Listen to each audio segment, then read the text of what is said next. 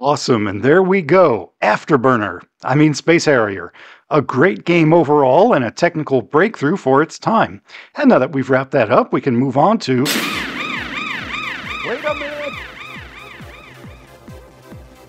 We've covered the main game, which was awesome, but I did want to cover some of its bonus content, including, of course, the Sega Ages 2500 Lite remake, which I actually found really enjoyable. Welcome back to the Review Den, my friends. You're doing great! In late 1986 and 87, Sega brought Space Harrier to the Mark III, or Master System as we know it. It was an impressive recreation, using its own technical workarounds to translate the larger-than-life sprites of the arcade to the humble 8-bit system. By drawing scenery and enemies as background objects rather than sprites, they could be displayed larger than usual. They do appear blocky and the game runs kinda slow and jittery, but for a home console this was impressive, and gamers ate it up at the time, making it one of the better sellers for the system overall. What I'm interested in though is bonus content, and the Master System port delivers here too. See, the original game offered no real story except for the welcoming you to the Fantasy Zone, which made many players assume the game shares a universe with Sega's own Fantasy Zone series. And several Fantasy Zone games do reference Harrier, but the Master System port contains opening and closing text crawls to really cement the game universe.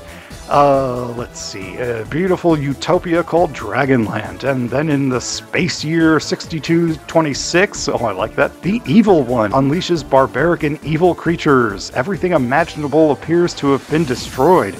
Wow, that escalated quickly. The friendly dragon Uriah searched for, here we go, and lo and behold, a fighter from Earth with physic powers.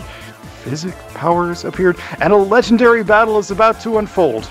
Okay, so it's not Star Wars, but we have our story, courtesy of the Master System. And as I mentioned in my review of the main game, Sega's 8-bit ports add an extra boss after the main experience. The twin fire dragons are a fearsome challenge and they look neat, but best of all is the Easter egg that they were named after Sega's president, Hayao Nakayama.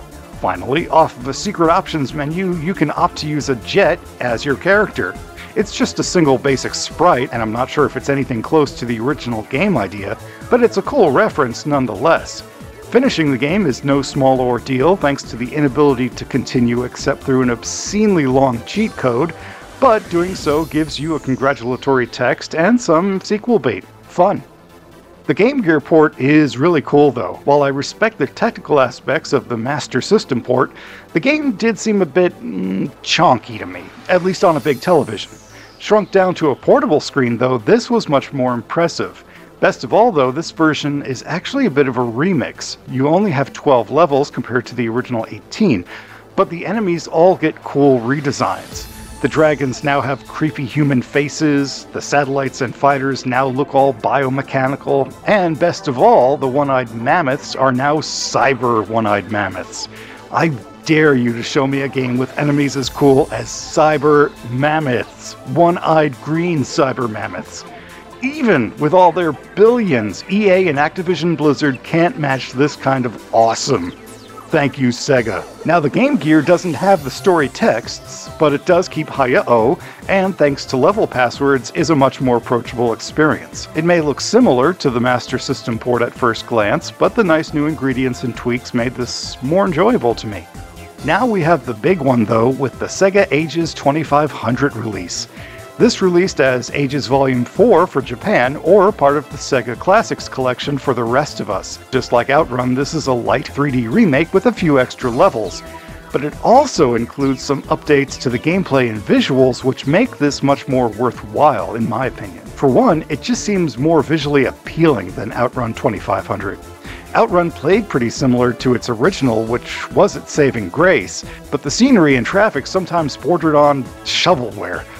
This looks much nicer. The scenery is colorful, the enemies are nicely rendered as 3D objects, and Harrier himself sports a rad, can I say that? Sports a rad new look. The remixed music is awesome, and the voices and sounds feel much more modern and clean. As I mentioned, Sega farmed out a lot of development for their 2500 series games, and the quality was a bit of a roller coaster. This, to me anyway, feels like a better effort. The gameplay is spot on, and some cool additions were added. You have your standard blaster as before, but the game also features turbo fire and works it into the gameplay. What I mean by that is that your fire rate will eventually decay, or slow down, as you continue using it, and you'll need to pick up shot power-ups to recover back to full speed. Yes, this version sports power-ups like more traditional shmups, which traditionalists may not like, but I appreciate. It gives you a reason to shoot down the enemies rather than just avoid them, which I always felt was a small weak point for Space Harrier and Afterburner. You also have a lock-on laser straight off of Panzer Dragoon, with power-ups acting similarly. It's a nice partner to your main blaster and even lets you focus on avoiding obstacles, which I appreciate, while still chipping away at enemies. Again, it's a complement to your main firepower. It's too slow to use exclusively, but it opens up some new strategy to the game.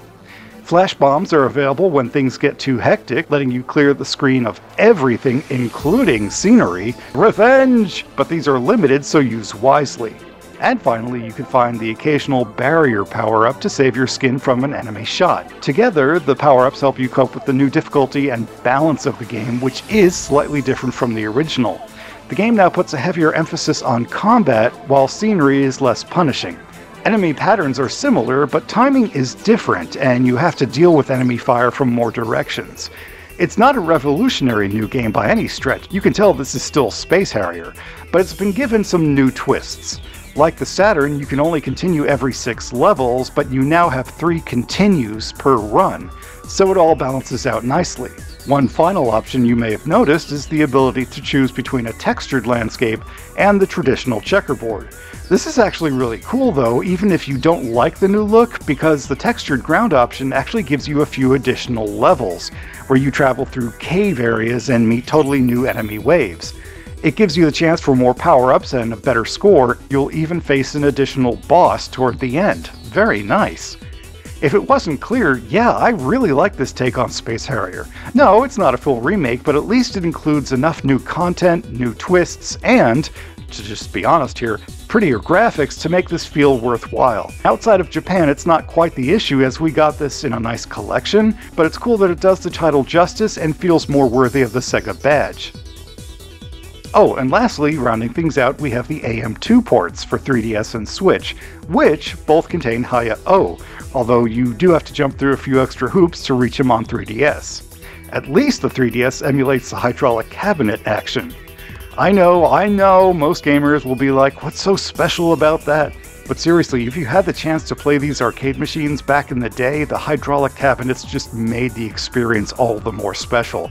It's just something you could only enjoy back in those old mall arcades. And there you go! Some cool new bonus content added to the original Space Harrier. At the very least, these games all include that cool secret boss, while the Master System gives us some world building, even if it is kinda simple, to help players get more invested in the IP. The Game Gear and Ages 2500 offer you new and remixed ways to experience a classic, and really had me wishing Sega would revive the Space Harrier franchise like they did with Outrun 2.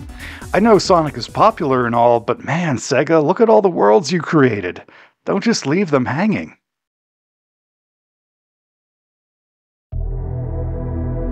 Thank you all so much for watching. I appreciate each and every one of you, and if you'd like to help my channel grow, maybe watch some of my other videos. But from me here at the Review Den, I'll be back soon with another review, and no matter what, be sure to keep going, even when things get tough, because you are worth it.